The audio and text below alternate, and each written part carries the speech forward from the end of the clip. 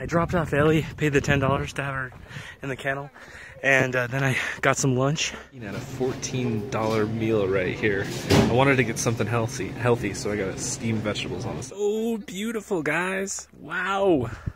Only thing allowed in your mouth is water in the cave. Get it out. Head to the cave and whisper. Oh, there it is. There's the cave opening there. That is breathtaking. All the cactus up on the cave like that. Oh my god, look how huge that cave opening is. That's where we're going. Oh, look at that. There's a nice fresh breeze. It's very cool. It smells like poop, like probably like guano or something. I don't know if the camera's picking it up, but all these switchbacks and then it goes right into the mouth of the cave. It's gonna swallow me. Oh my god, can you see that? There's all these bats that are flying in the cave right now. Oh my god, cool. They're tiny little miniature things too. Some of the cave walls here. Can you guys see and hear that? Unfortunately, you can't smell it. It smells like shit. So we're going, right down there. Phenomenal experience. Like, I think everybody needs to try this at least one time in their life. And I haven't even gotten that far in the cave yet. And yeah, I've got my pulsating headlamp on just because I'm a dork. Let me see if I can illuminate it a little bit. Nope, that's not happening. This is gonna be a pretty boring video. I think these are called stalactites. Yeah. The summer home of thousands of Mexican free-tailed bats. The bats roost here from March to October. During the day, the bats hang by their feet from the ceiling to create a cluster. At sunset, they stream out past the point to hunt for flying insects. Guano, that's what I'm smelling, has accumulated on the floor of Bat Cave to the depths of more than 40 feet. Mining at this valuable fertilizer the early 1900s led to the exploration of Carlsbad Cave. These are just phenomenal sights, guys. I cannot believe I'm here. This seems like it's Indiana Jones movie, Raiders of the Lost Ark. I can't even describe to you how cool that looks. There's like a mist that's coming up from the cave entrance, and you can see the people hiking down. Just the texture of the erosion there, what it's done to the side of this cave entrance. Oh my god, I'm going into the pitch black right now. This is like that movie, Pitch Black. Oh my god, this is scary. There's gonna be some alien jump out and grab me and eat me. Where's Vin Diesel when you need him? Another cathedral area here. They've done a remarkable job lighting the cave. Just the placement of the lights. For instance, look right here. Can you see this water right here? How it's rippling, the ripple effect? They placed the light just right. Look at that. That is amazing. The Devil's Spring, it's not actually a spring, it's a pool in the limestone cavity fed only by dripping water. Like the other cave pools, no streams flow into the Devil's Spring. Contaminants cannot be washed away. Oh my god, you guys cannot see this in the camera here, but oh my god, there's just this fog that we're walking down into as we descend further into the cave. Wow, there's so much moisture in the air. I thought vans had a problem with moisture. Can you imagine living in a cave? Don't even waste your time imagining it. That's a stupid idea. Just the sheer size, the magnitude of this, just the size of this cave. Amazing. Weather on the surface changes according to the time of day and the seasons, but as you descend deeper into the cave, conditions stabilize. The temperature of the air surrounding the rock here remains at about 56 degrees with relative humidity, about 90 degrees humidity. We are basically taking a steam shower right now. Nice, cool, cold. Farther and farther as we go. I do see a light down there. Can you see it? Let's have a look up at the cave. I'm gonna aim the camera upward so you can see the roof here. Bottom of the cave. Unfortunately, the camera is not picking it up, so that just means that you guys have to come and see it for yourself, guys. Most awesome hike that you've ever been on. Now picture that completely underground with a very cool breeze and the smell of guano. Look at that. Looks like coral almost. Yeah, it looked like coral that you'd see in if you were like snorkeling in Hawaii or something like that. Ooh, hope you guys aren't claustrophobic. Can you see this? Oh man, you really have to like duck down to get through this, which is pretty amazing considering we were just in something that was a couple hundred feet high. You know, the ceiling was like really far up. Here we are. There's another huge opening right here in the cave. I would say this is definitely just a moderate hike. It's all paved and there's railing. And as you can hear, wow, the kid crying. Kids can make it just fine over here. Try to zoom in, looking downward. Limestone wall ahead, you can see a series of vertical cracks called joints. Joints such as these are made from cavern development possible. Seeping groundwater, weak carbonic acid permeated the joints and dissolved portions of the limestone into small cavities along the joints. This chemical process is called solutioning. Hydrogen sulfide gas bubbled up from the deep oil and gas deposits. Combining with water, it formed corrosive sulfuric acid, which further dissolved the limestone cavities to form large passages like the one you're in right now, guys. You're in it with me. These are really cool formations up ahead. They just look like two leaning towers, like Siamese twins. Let me see if I can get a better look. Look at it, guys. Look at it. Would you just look at it? Come on, guys, look at it. Wow, look at it. Here's the second one. Wow, that's amazing. Oh, cool. It just keeps going down and down and down. Some seating over here, so they can do probably when you do the ranger guided tours, probably sit you down right here, and this is what you have as a backdrop as he educates you on the formation of this cave. Imagine the tremendous rubble when the iceberg rock broke loose from the cavern wall here and fell on the floor below. The iceberg rock and other breakdown blocks fell from the walls and the ceilings after the acidic water that formed the cavern drained away. Only the tip of the iceberg rock is visible from here. Farther down the trail, you'll walk around the base of this 200,000 ton giant. Like one of those things that you have to check out in your lifetime. Have a look at that texture. Ooh, sexy texture. But don't touch it. You're not allowed to touch the cave walls. Only sulfuric acid is allowed to touch those walls, not your dirty hands. Alright, look at this. There's some little entrance here. Or little tiny cave here. I see light ahead. This is what I mean. I love what they did with the lighting in this place. It's probably like overrepresented right now because it's so dark in here. Lights and other cave deposits made chiefly of calcite are called decorations or splethiums. Splethiums form with groundwater containing calcium bicarbonate solution and when it seeps into the cave.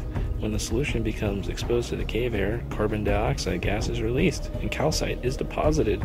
Soda straws are thin yellow stalactites formed by dripping water. And that's what it's talking about right there. Stalactites, stalagmites, and speletheums. Even national attraction in the 1920s.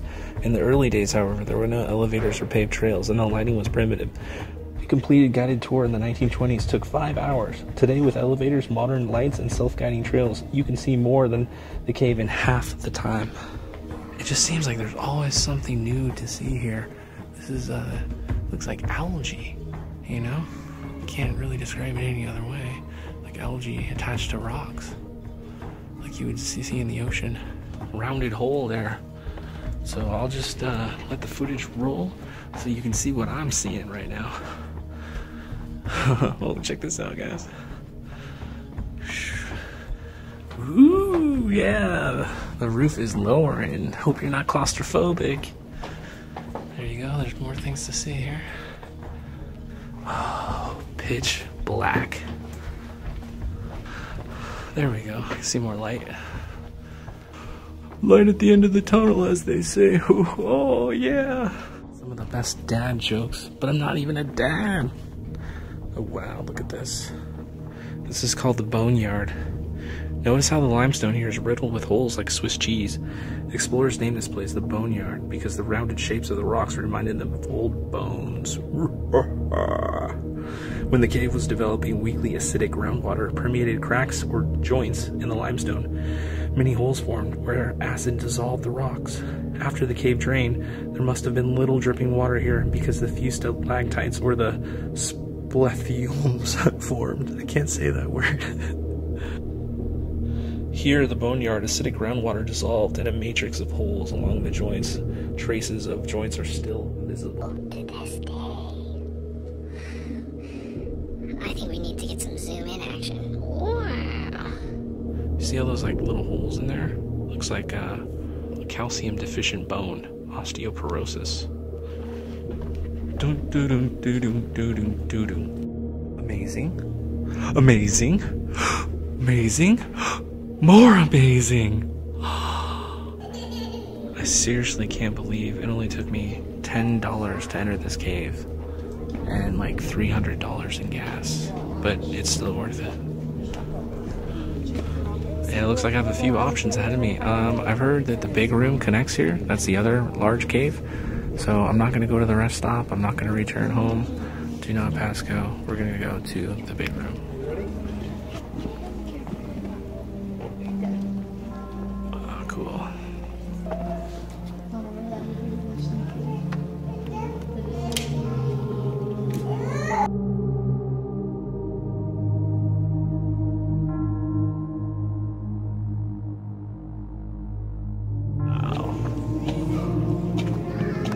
That's incredible.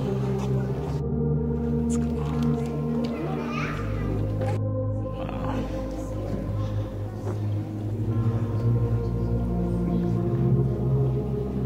Wow. Wow. Wow, man. It feels like there's more to see in the big room. Like there's just so much to look at.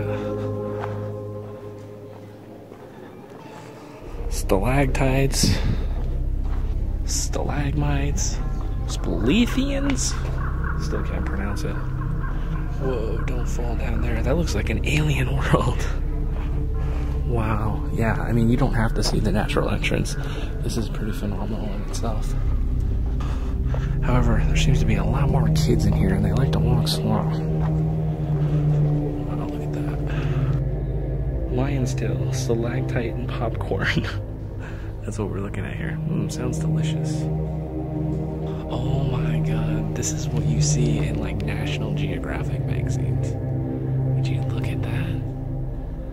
Dang. A lot of my videos, I needlessly have my headlamp on, and I would say that this is the right time to have it on. Oh my god, yeah, I don't know if you can see this, but this looks like something out of the movie Alien right here.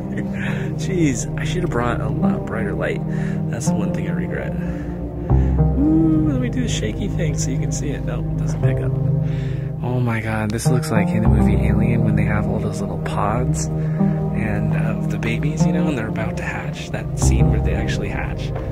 Can you see that? That's what it looks like, right? That's what I'm seeing.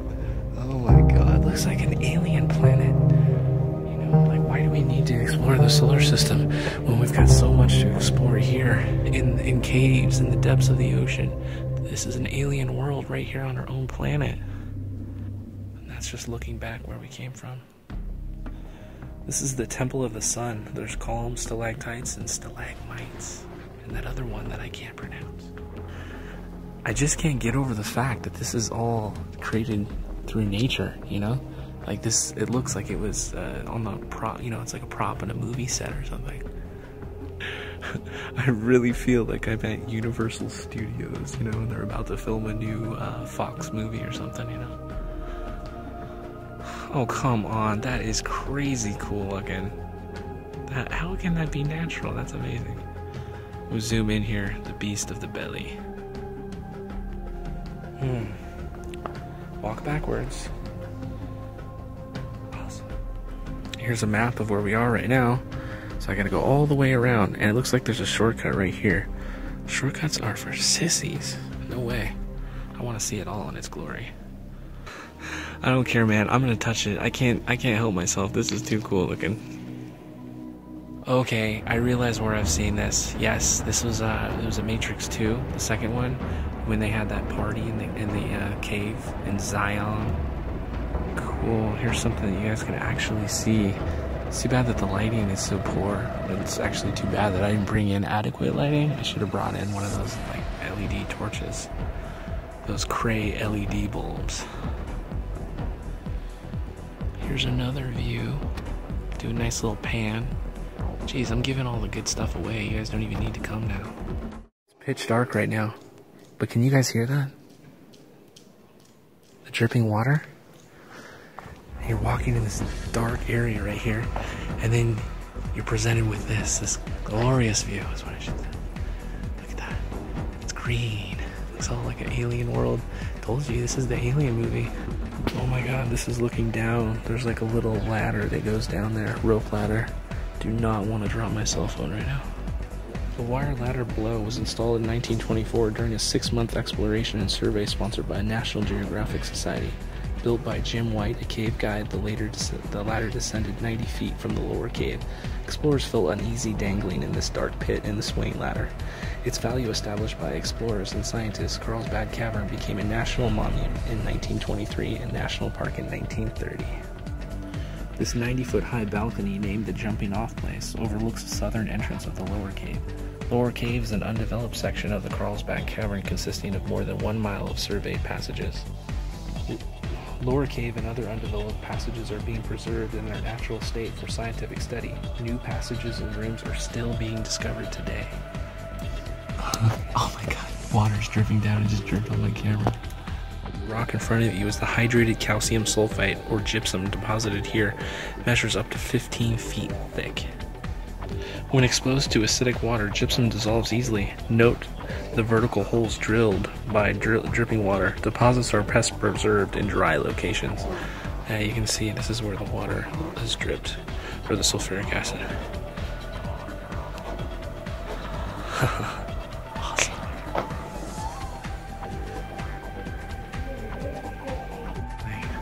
If I fart in the cave, where do my farts go? Will they stay here, preserved for thousands of years? Or will I just stink up the path for the next person behind me? They have light bulbs over there. That's the one thing that I wish I brought. Brighter lights. I bet you guys wish that's what I brought also. Just means that you guys have to come and see it for yourselves. My mouth is gaping open right now. That is really, really beautiful. Can't believe that that's just naturally created. Come on, that is something out of a movie right there. Come on.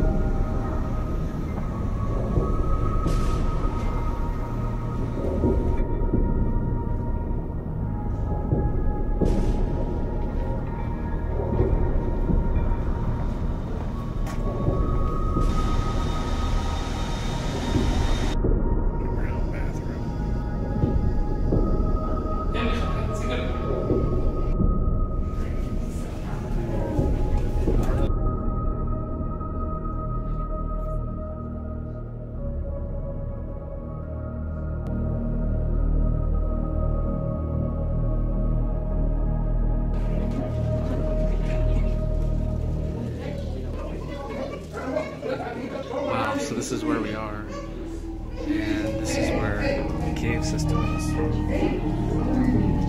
Purpose Road, King's Palace. This is the lower cave.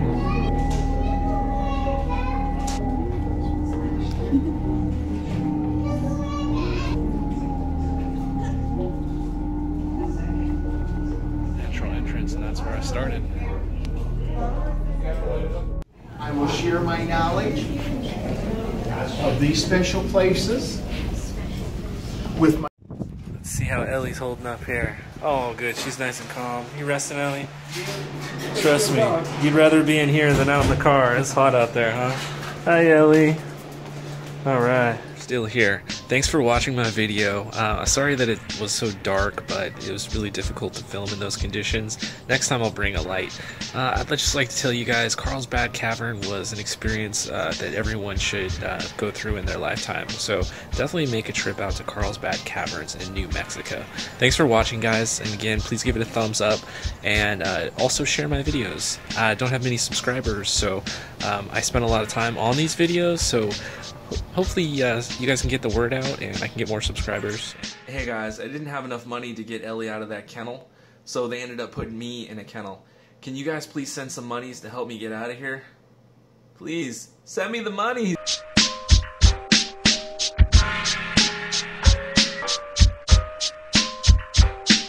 Thanks for watching, guys. Get out there and live the dream. LTD.